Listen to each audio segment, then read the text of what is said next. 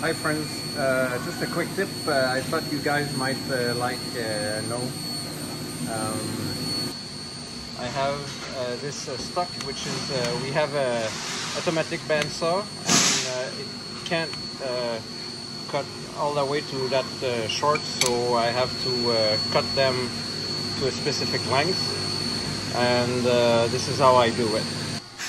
So basically what I do is I butt the stock against the end mill itself to locate the stock. Then when I press start, the machine moves up, cut the stock precisely, and then it moves right back where it started. So I can just remove the freshly cut stock, put the new one, and simply press start again. And this is a loop, an endless loop with an M99 at the end of the code. So I just press start and it starts again. This is very efficient. And like you can see here, this is how I butt the stock against the end mill itself. Alright, so I'm going to show you how I set this up. It's pretty easy. First, the setup in Fusion.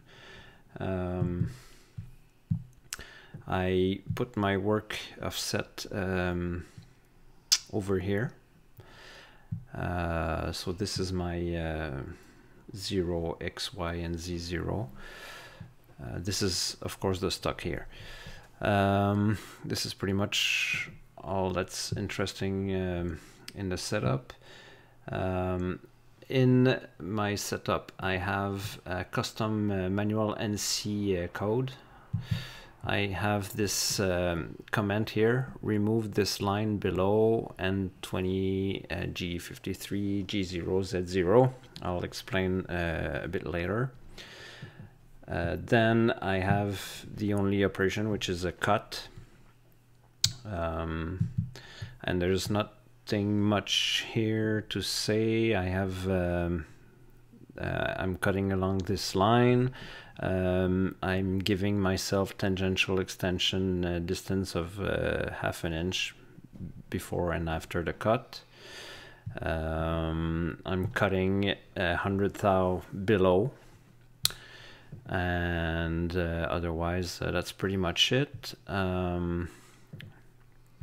So this is the move. Then I have this pass-through code, which is code I manually written, and I'll explain it each of these lines a bit later. And then one last manual NC, which is a command that says remove all lines below. Okay, so now if I output this code, so I'm gonna post process here. So this is the code that is generated by Fusion.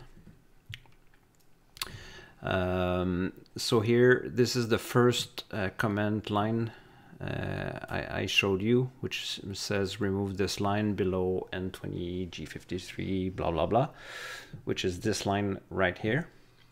And what this line does is it takes the spindle right up to the tool change position, which we don't want in this case. So I'm going to remove this line and also this generated command. And all of this code is the actual cut. We'll come back to that a bit later. And then we have this remove all lines below command. So I can take all of these lines and remove them. What they do is they stop the spindle, stop the coolant, take the spindle all the way up, and then move in X and Y and stop completely the code, the machine, and reset to the beginning. And we want we don't want any of this, so I'm going to remove all these lines and also the comment, so delete. And this is the code I'm going to use in the machine. So let's have a look at it. Over here, we choose the tool, we start the spindle at 6,000 RPM clockwise, we set our work offset to G54, we start the coolant, and all of this code here is the actual cut. And then we move this, and this is also generated automatically. The spindle moves back up, in this case an inch over the stock, because the stock is 250 thou. And since our work offset is the bottom of the stock, then our spindle, our end mill, ends up exactly an inch over the stock, which clears the vise no problem.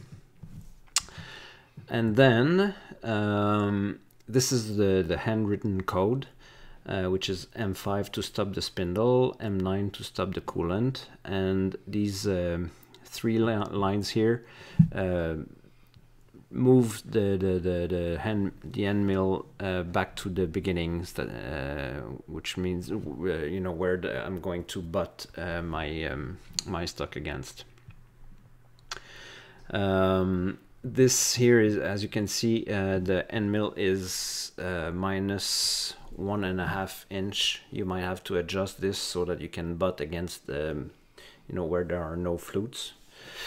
And then we have a M0 here, which stops the CNC, and the CNC will now wait for me to push on the cycle start to move again and execute these last three lines, which is backing off the end mill from the stock a little bit, move up, and then it's ready. So back off a bit, move up, and now it's ready to go and do its cut.